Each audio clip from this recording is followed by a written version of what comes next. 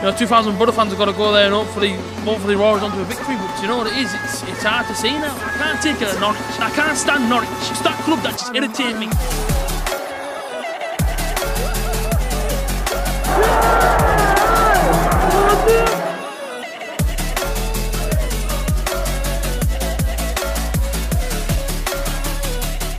Guys, what's going on? Welcome back to another video. It's a quick little review of yesterday's game. Of course, I live streamed it as well. Smashed it once again, the like button. I said 50 likes. I'm pretty sure we got around 50 likes. I'll be live again this Saturday, 10 to 3, ready to watch Borough vs Stoke away from home. Another tough game. No doubt it always is going to Stoke, but it's always a tough game. But listen, last season, Borough went and did okay. And last night, Borough did well. I wouldn't say Borough did okay. I was about to say Borough did okay. Borough did really well last night. Played a tough Swansea City side. I believe they were 4th inside the league table going into the game. You know what I mean? Borough obviously 10th. They were probably favourites to go into this one. I think they were 2-1 inside the betting markets. There you go. And I don't think Borough were anywhere near the favourites for this one. But listen, Borough came out 2-1 winners. Now, you can see how much it hurt Swansea going 1-0 down and then 2-0 down. Because, you know, if they'd won that game last night, they could have gone top of the league.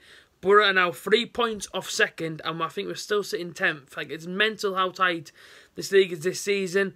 But overall, I look at it and think to myself, Borough's doing alright. Do you know what I mean? Even though we're 10th, we're plodding away, chipping away at it.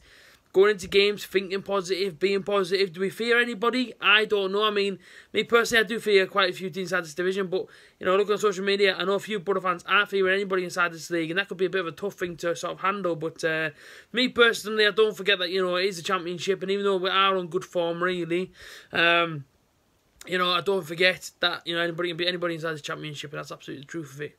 I seen last night, you know what I mean, a team that's 10th beat a team that's 4th, so anybody can beat anybody. I'm not going to take anything away from our performance last night. I thought we were absolutely spot on. Matt Baller was absolutely class. Who else was impressed with? Matt Tavernier. I thought Paddy McMessi did well, or Paddy McNair. So yeah, I thought Duncan Watmore as well.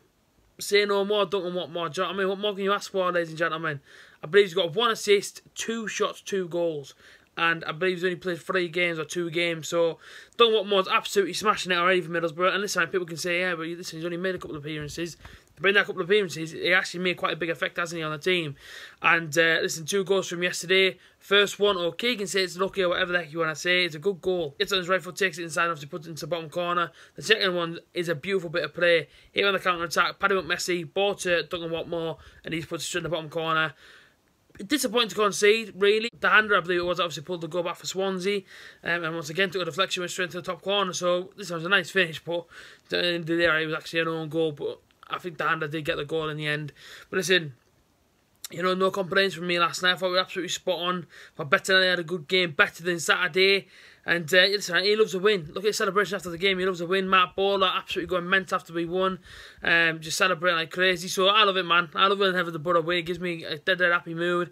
And listen, I look forward to Saturday. I mean, Saturday's going to be a tough game. No doubt about that one. Stoke City, they're a very, very weird side inside this championship. You know what I mean? Like, you can play them on really, really, really bad form for them, and then all of a sudden, like, they turn up and beat you. So, yes, Stoke is a bit of a weird one to go into on Saturday. But overall, I'm feeling good spirits for it. Beat them, hopefully. Got a few more players inside this championship. And overall, I just keep it going. Because at the end of the day, why not keep it going? Team looks good. Team's positive. And like I say, Duncan Watmore obviously walked into the change room last night for the 90 minutes. And I believe he was greeted by a round of applause from the team. So that's obviously going to lift his confidence. It shows us a good mood inside the change room as well. And as I say, powering Warnock, I said it from the start of the season. I even said it last season. You know what I mean? Like, even before Jonathan Wood actually got the job at Borough, I said, get Warnock in. He's a man for the job, and he's proving it, surely. I think we've only been beaten 3 times in about 14 to 15 games, so there we go. Unbelievable record compared to last season, and like I say, let's just keep it going.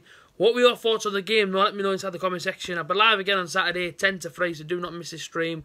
Borough v Stoke is going to be a good one. See you guys next time. Peace out.